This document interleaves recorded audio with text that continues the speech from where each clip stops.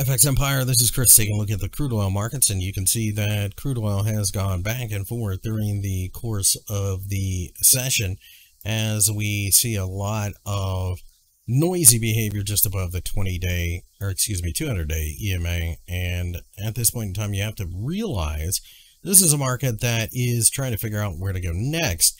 There's a lot of concerns out there when it comes to supply and demand. Are the OPEC countries going to supply enough crude oil?